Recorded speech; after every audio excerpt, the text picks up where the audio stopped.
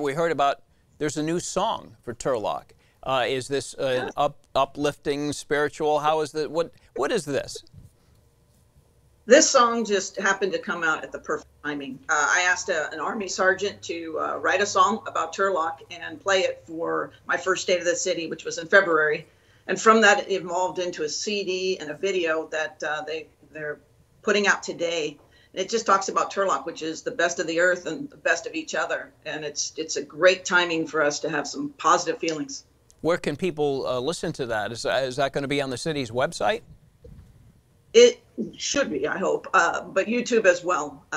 There's a link for YouTube, and it's called Best of Each Other, the song. Okay. Very good. Well, I'm glad you had time to mention that. Next one coming in for you, Amy, is what do you see a new normal looking like? Let's go, I know I threw out June 1, but we kind of talked about that date. What date would you like to talk about for a new normal?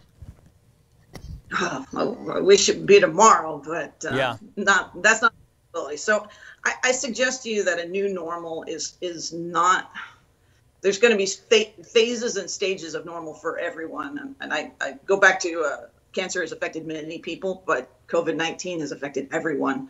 I don't see a normal for us until probably August, where everybody's starting to get comfortable moving around, still using social distancing and things. But my fear is that it's going to recycle for the fall, and we're going to have to hunker down again and anticipate more people being sick.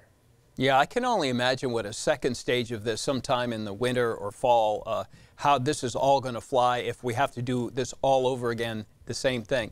In talking about new normal restarting, next text, what businesses in Turlock, or would you guess anywhere, are going to be the first ones in the next phase to reopen? Well, according to the phases for the governor, it looks like you're just moving out just a little bit. But I suggest to you that most people would consider themselves needing a haircut or color, barbershop, things of that nature that are actually not put in until phase 2. So I'm hoping that he reconsiders that if everyone can comply with some different rules about wearing PPE. Okay, next one, testing centers for people in Stanislaus County or Turlock specific. What's open?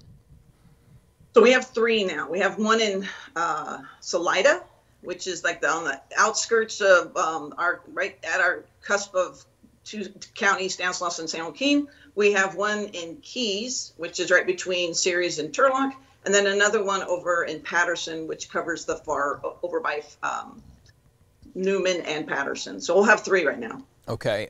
We're getting a lot of questions from people, too, when we interview mayors about the homeless situation.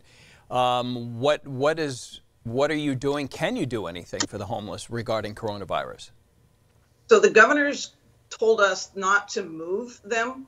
If they put themselves in their own places, moving them will just create more positives. So at this point, we do have an organization that is providing food on a daily basis where they can come and get it. But at the same time, we're not trying to move them unless it's a hazard from the sides of the roads and things of that nature. Okay.